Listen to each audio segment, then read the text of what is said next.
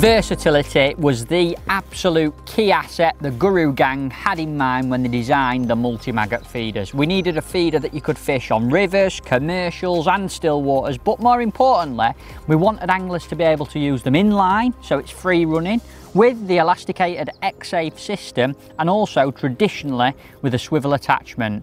Here's a rundown on a few more of the key features, and I've got a few quirky little tips for you to help you get more from maggot feeders.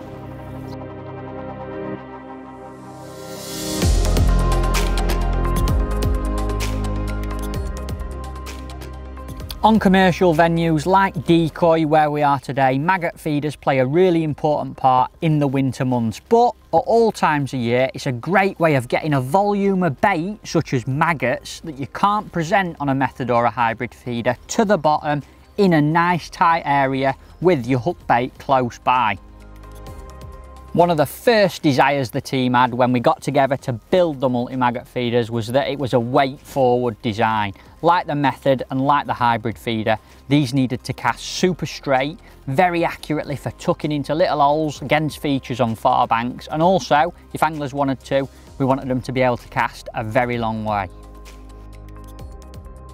While on the subject of weight, you'll notice on the actual base of the feeder coming out of the lead are some small grips, and they are key for, of course, river fishing, which along with the low profile of the feeder helps it hold bottom in strong flow, but also when you're fishing on slopes. Today I'm casting tight to a far bank, I've got quite a steep slope and I want that feeder to grip and stay in place as tight to that bank as possible, so them little grips on the bottom of the lead help it hold.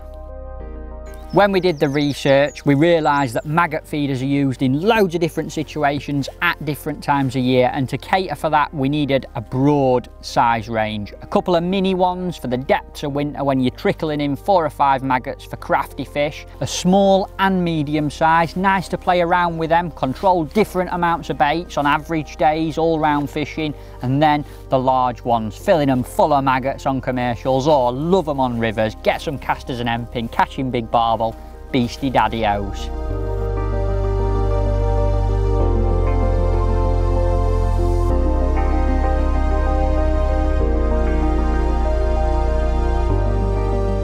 We played around a lot with how the feeders could actually be loaded, and we've settled on a design that allows you to click the lid open from the bottom nice and easily with a little lip, or also push down on the top and it actually pops open. That's nice when you're in the groove catching some fish and you need to be efficient. In winter there's nothing worse than fiddling around with little catchy lids that you can't get off. It's quick, it's simple and it's easy.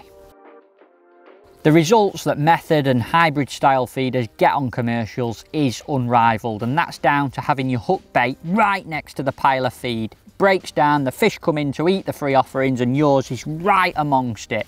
And now with the multi-maggot feeders, fishing them inline or with the X-safe system allows you to use a tiny short hook length, 3 or 4 inches. Maggots come out of your feeder, or other baits for that matter, we'll touch on it later, but yours is right next to them free offerings, absolutely lethal. Of course, in the winter months you might want to use a longer hook length. Personally, I'd fish the feeders with the traditional swivel attachment, 2 foot hook length. You just get that little bit of a slower fall, so when fish like skimmers and F1s are watching that bait in clear water, you stand a little bit more chance of them seeing it, following it down and catching them. When it comes to rivers, in match situations I've been in, the traditional swivel attachment will be perfect. I like a 2 to 3 foot hook length so the maggots come out of the feeder, wash downstream, right amongst my hook bait. But saying that, I've also experienced a few things this year with Mr. Macy himself. He took me to the Dorset Stour, and part of the development process of these feeders, used a short 8-inch hook length and caught a couple of the biggest chub I've ever seen. Check them out, they're absolutely huge. Only a month ago we went to Linear Fisheries where we used the same feeders for tench. Again, little short hook length, fishing them in line, caught 2 9-pounders. I've never seen fish like it in my life.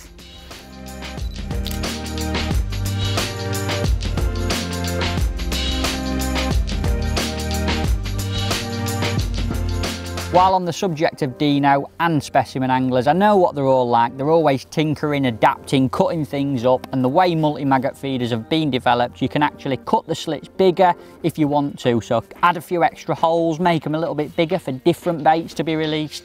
The versatility is awesome.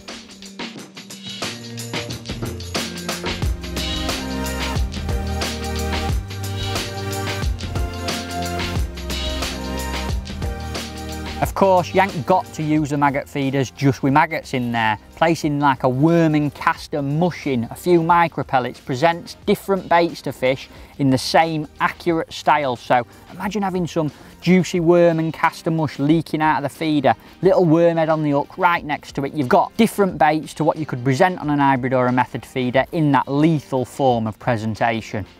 Another mega little trick that I learnt while testing the maggot feeders with a gang was the importance of placing maggots in a band, especially on commercial fisheries. If there's a lot of small roach and pesky fish about,